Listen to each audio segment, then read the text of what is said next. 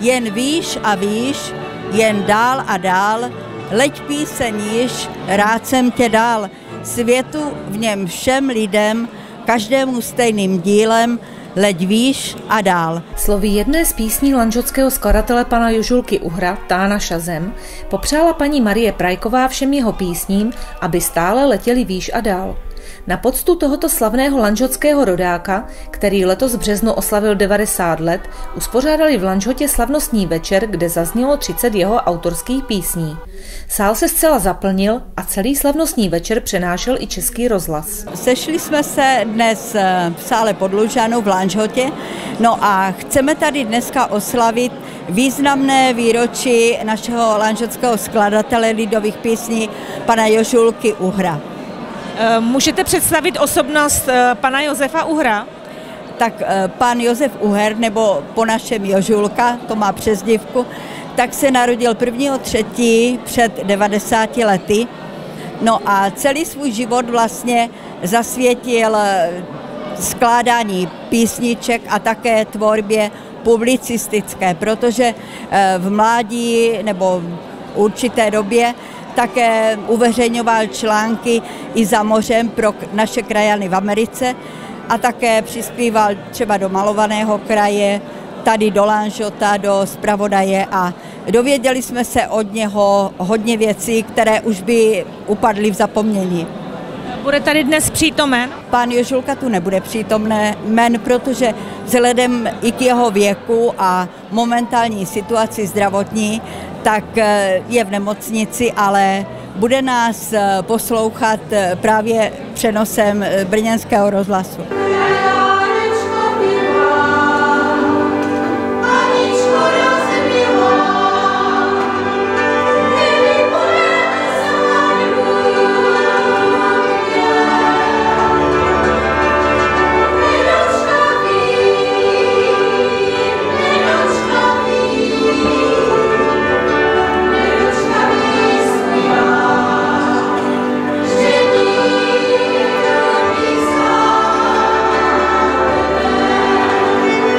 Jaký jste připravili dnešní program? No, přemýšleli jsme, jaký mu dát dárek k těm jeho kulatinám a tak jsme se dohodli, že nejlepším dárkem by bylo uspořádat večer jeho písní, tak se také stalo.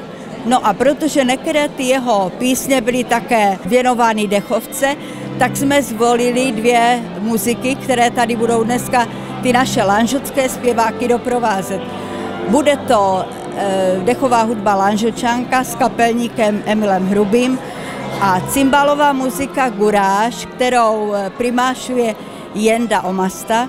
No a na toho Jendu Omastu vám prozradím, že se do Lanžhota přiženil a že tady vede mladou cymbálovou muziku. Za to jsme mu moc vděční, protože v té mladé generaci vlastně máme takovou jistotu, že ta pěsnička, která tady vzkvétá od nepaměti, je tady také hodně skladatelů, takže bude uchována i těm dalším mladým generacím.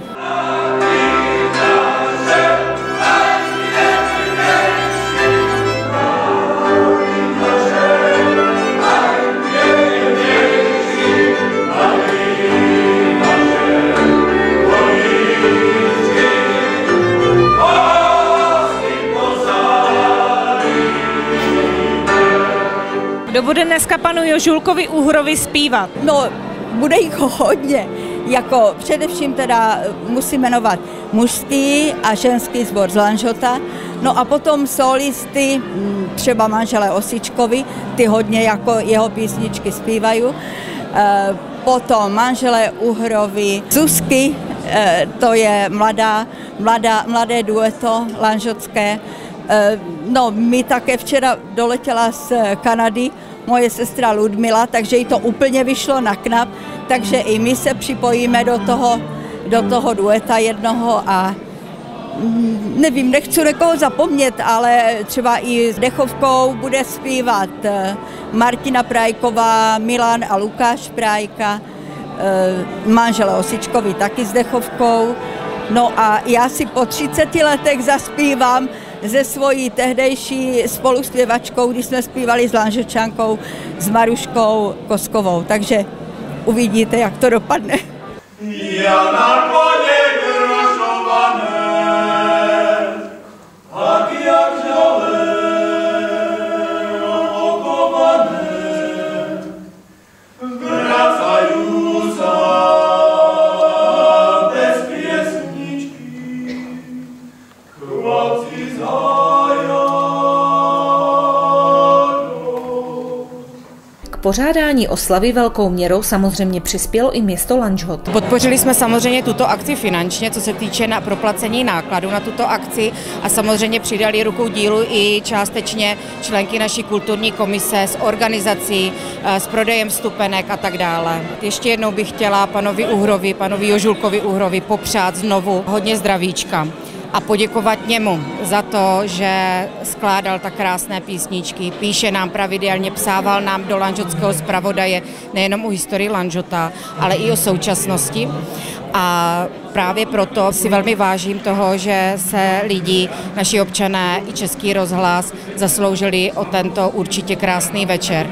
A jmenovitě bych chtěla poděkovat za město Lanžhot, nejenom teda Českému rozhlasu, ale panu magistru Kosíkovi, paní Prajkové, členkám naší kulturní komise a všem, co tady samozřejmě vystupují a v neposlední řadě i všem, co přišli na tento krásný večer. Na zdraví!